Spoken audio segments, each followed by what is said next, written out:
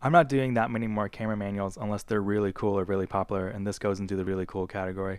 This is the Contax TVS III, and it's like the bigger brother to the Yashica T4 series. It's made out of metal, and you're going to see there's a really cool feature. You turn it on and the lens extends.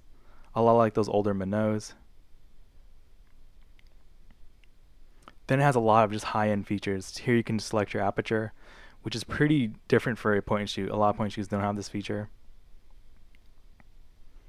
You're going to see on the top, very simple, very basic, and very minimal. It's either off, and then when you turn it on, it extends the lens. The T and W control the zoom, and then a very subtle shutter release on top of that. So a beautiful camera, really minimal, just really cool looking camera. There you're going to see flash, self-timer, some date back stuff, and then the R is a rewind release. Another really advanced feature is exposure compensation.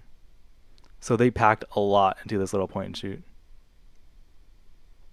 Bottom's really basic, uses a CR123A battery. Inserting film is really basic too. A lot of the Yashica T4, you're going to place your film upside down, pull to the left. It's all automatic, so nothing really special.